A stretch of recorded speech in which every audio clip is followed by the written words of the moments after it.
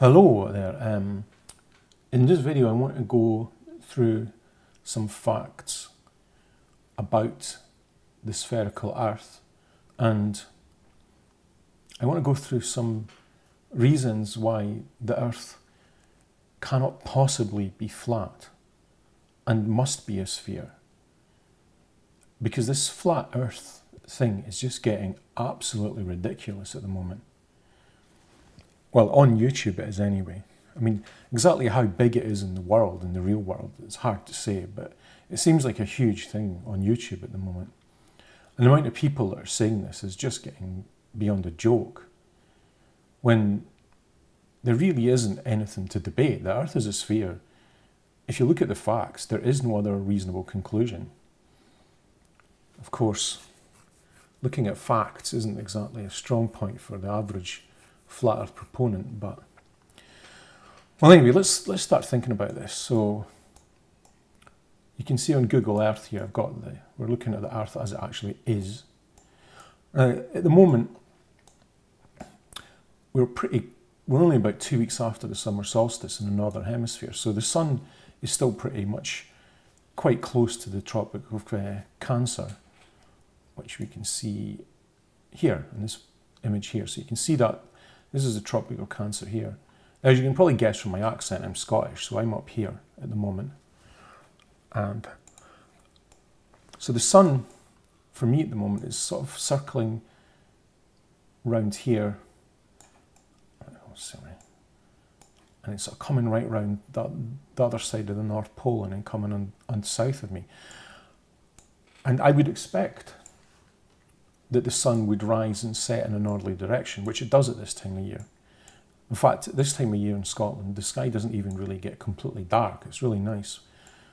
But the sun definitely comes from the north and sets in the north, and which is entirely consistent with what we'd expect.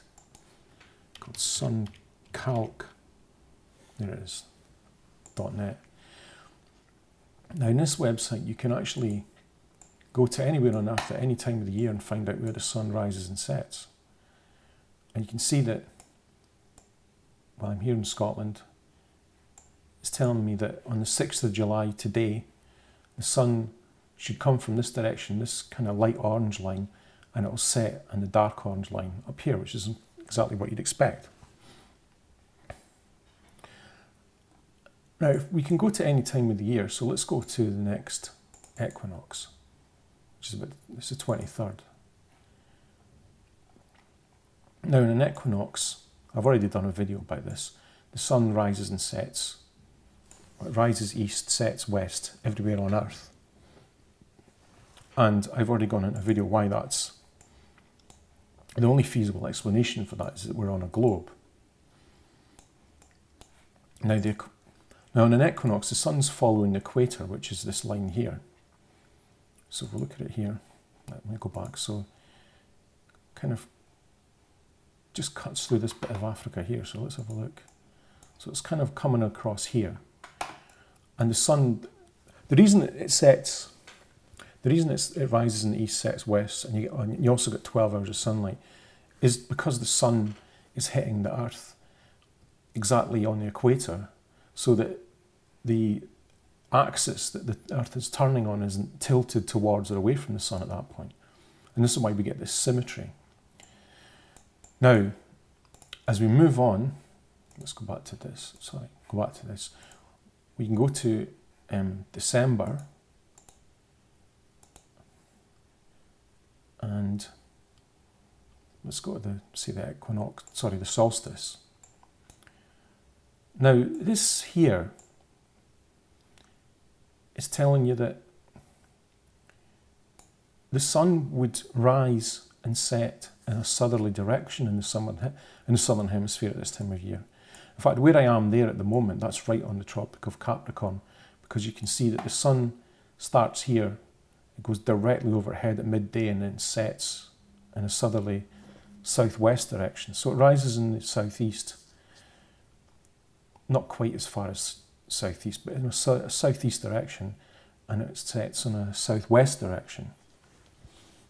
Well, let's consider this from the perspective of a flat Earth. Well, a according to flat Earth, the sun's moving around here, like this. So if you were in Australia in December, you should expect the sun to rise from the north, not the south.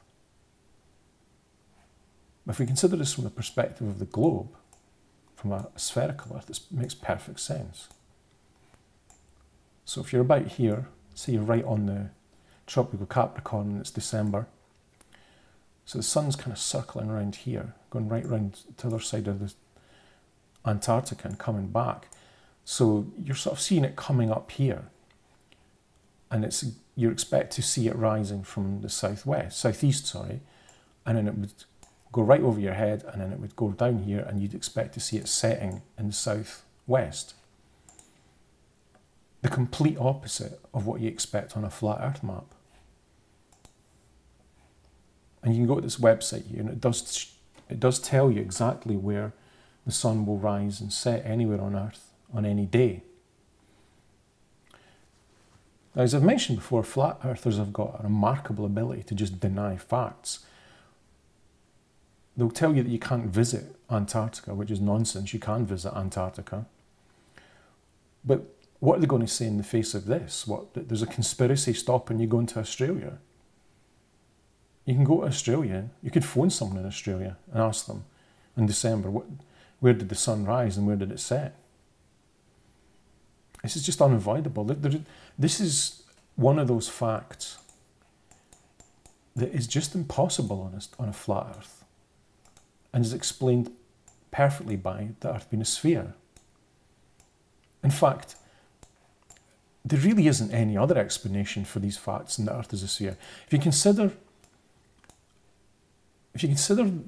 over a whole year, the way that the direction the sun sets, sun rises and the sun sets, different latitudes over the course of a whole year, you put all that together, the only feasible explanation is that Earth is a sphere. There is no other explanation.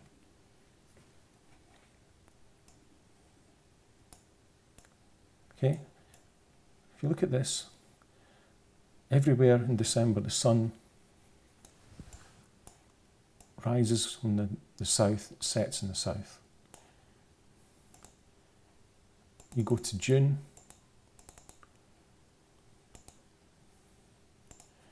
and it's the opposite. The sun rises in the north and sets in the north.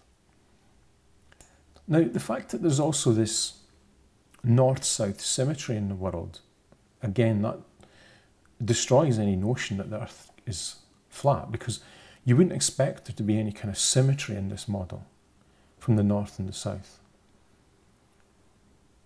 So all you've got to do is consider what the sun is doing, and it will tell you that the Earth must be a sphere. It's impossible.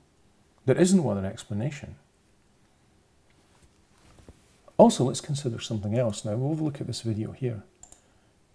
It's a time lapse of the sun. I'll go right to the beginning.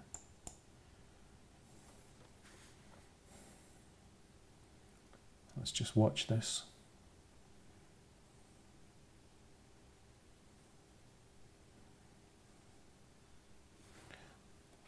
Now, there are two really important features about this.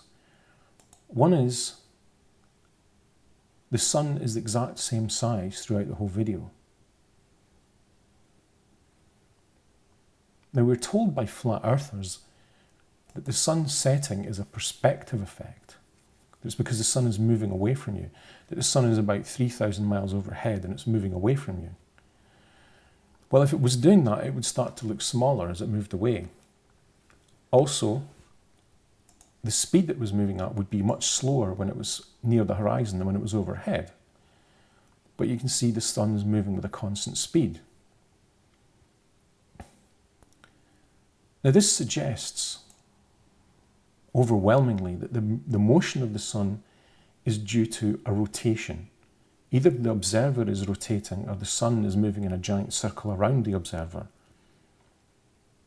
It's the only feasible geometric interpretation for what you're looking at here. I mean, if the sun was 3,000 miles overhead, I mean, I'd estimate in this video the sun's at, doesn't start any higher than an angle of elevation, about 5 degrees. So if the sun was 3,000 miles overhead, at the start of this video, it would have to be about 34,000 miles away. There's nowhere on Earth that's more than, no two places on Earth are more than about 12,000 miles apart. It's absurd. The idea that what you're seeing here is due to perspective is absurd. It's insanity to even suggest it. This is due to rotation.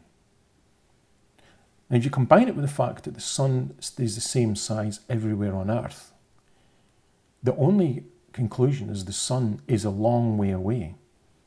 If the sun's a long way away, all the light from it is parallel. But the angle that the sun appears in the sky changes as you move across the Earth. The only explanation for that is that the Earth is a sphere. You combine that with other information like the fact that the sun rises in the east and sets in the west everywhere on Earth on an equinox.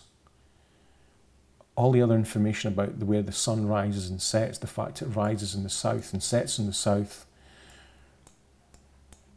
in December in the southern hemisphere. The idea that the Earth could be flat is just ridiculous. The only model that accounts for all that information is that Earth is a sphere. It is the only feasible, reasonable explanation.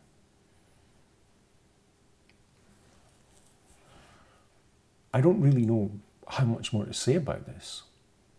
There really isn't much more to say.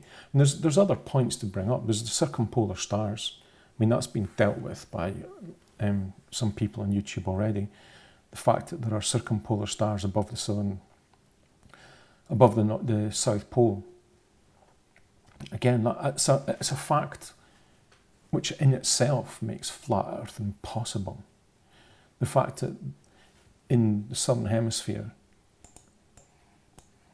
in Antarctica, you get 24 hours of daylight in the summer, in December. Again, consider that from the perspective of a flat Earth. So if the sun's over here, say just around about Australia, how could it be visible over here, but not be visible here? It's just impossible. But you look at it from the perspective of the Earth being a sphere, and it makes perfect sense.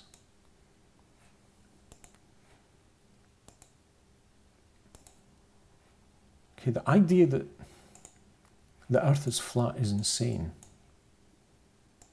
Okay, it is total insanity. There's no other way of describing it. You consider the facts. The Earth is a sphere. It's an unavoidable conclusion from everything that we know about the way the sun moves, the way the stars move. The fact that the angle of incidence of sunlight changes as you move across the Earth. There isn't any other feasible conclusion to reach. Combine that with, again, like I said, the circumpolar stars. There isn't a debate here. There is no debate. They're just facts and people pretending that they're not true, or not being able, or not accepting the implication of those facts. The case closed. The Earth is a sphere.